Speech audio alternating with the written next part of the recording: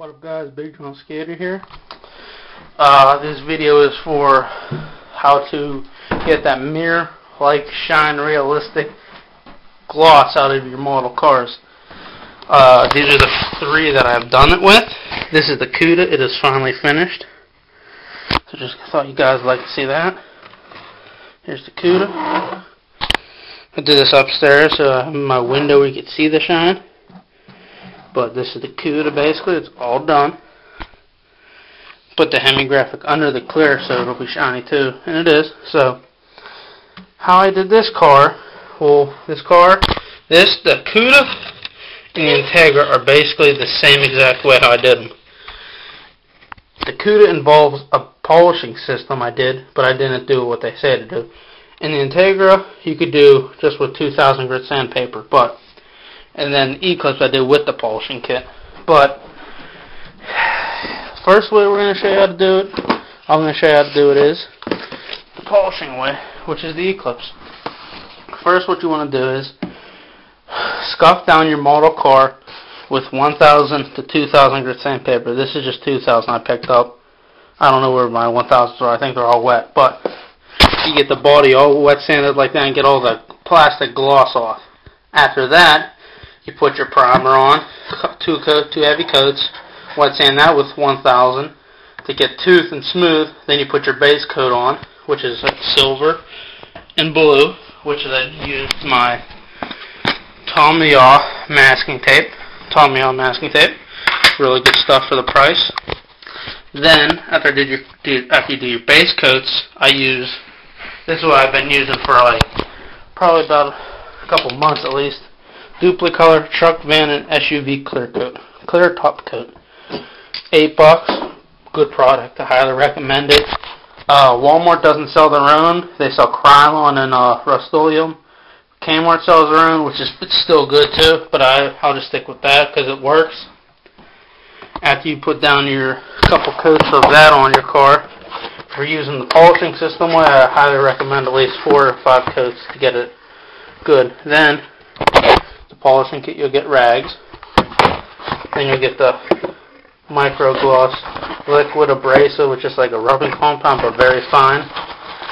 Then you'll get your mesh, micro mesh, which ranges from 2400 grit, which is rougher than 2000 grit because it's not an automotive sanding. Then it ranges up to 12,000. It's really fun, trust me, it's really fun. So you'd go from the least to the greatest amount number, and then that's what you do on the clear coat. You get it super smooth, but I never use the 2400 because it's rougher than 2000. It's going to eat it away quickly. So I usually start at like the 3200, which equals out to around about 1200, 12,000 or 2,000 probably. So, and this was $20 for the kit at Micro-Mart, which is a really good it's like a place that sells all kinds of hobby stuff. So, and then you buff it out like 3 times. Then I use Mother's Carnauba cleaner wax. It smells good and it brings out really good shine. And this is what it would look like. The shine. Really nice.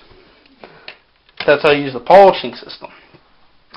Now in the Integra, what I did was I followed the exact same way up to the color. Then I applied my clear coat.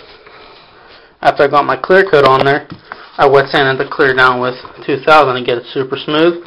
And I just put one final smooth overcoat on it, and I used Mother's wax. Then the Cuda, what I was planning to do is using the polishing system to get it, but I didn't. What I did was did everything all the way up to the clear coat, got the clear coat on, let it dry overnight, started wet sanding got it all the way, wet sanded just the roof, wet sanded, and then I buffed it out, and all these like little imperfections showed up. Like actually the clear coat, like it didn't have anything rise over the clear coat. It actually had them lowered, and it was like little like divots in the clear coat. So I wet sanded that down again with, I think it was like 3200 I used just to get it super smooth.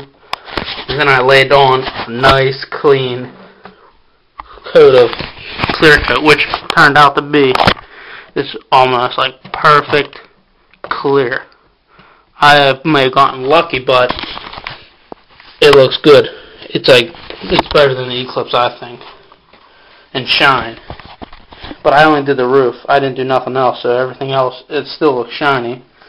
Then after I was done with that, I used Mother's cleaner wax and just did the entire model with wax until it looked beautiful. But that was just a request that was sent to me. I hope that helped you guys. One other thing I use is old bed sheets. My dad was getting rid of them. I was like, I'll just cut a piece off because it's cloth and it works perfect for that. That's basically it, I would suggest. But this took me.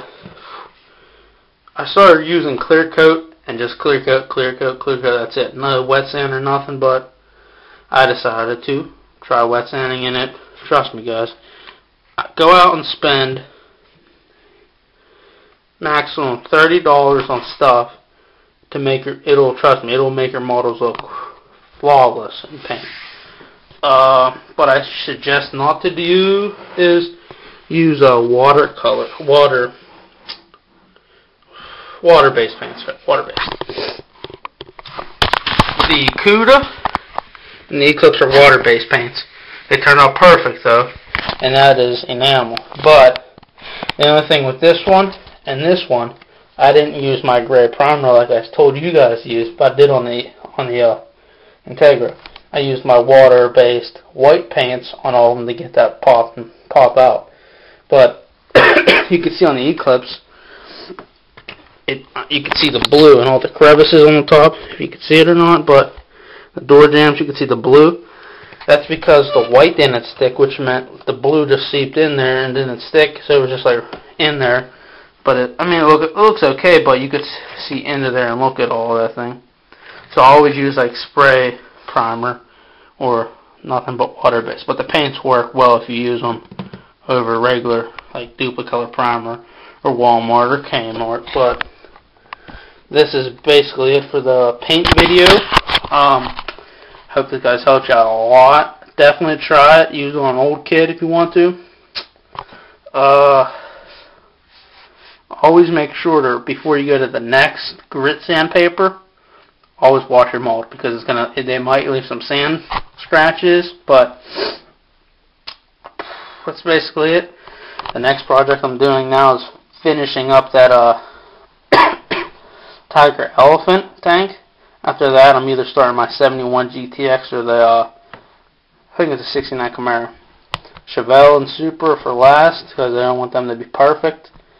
What I'm thinking about doing is, for the Chevelles, painting it, I think blue maybe, like a blue metallic or blue pearl, and then put the stripes on. But the stripes, I want to do ghost stripes, which means if you look at it a certain way, you can see them. Because I was at the Hobtown USA and they had this one type of paint. It was white with blue or white with purple. But I think whenever it dries, it's clear. But I have to look at that. I know that's how they do it in the auto world, but they mix pearl with clear coat. So I'm going to have to look at that, do some ghost stripes on something, either a blue Chevelle or a black Chevelle. That would look sweet. But that'll be later on down the road. So I hope this guys helped you out. If you have a tip vid you want me to do or a how-to video, just you know where to look me up at. Send me a message, comment me. Don't be shy, guys. I mean, don't matter to me. If I know how to do it, I had a request to do cutting doors open and doing hinges, but I never done it before. But I'm going to try on an old kit. So, see you guys later.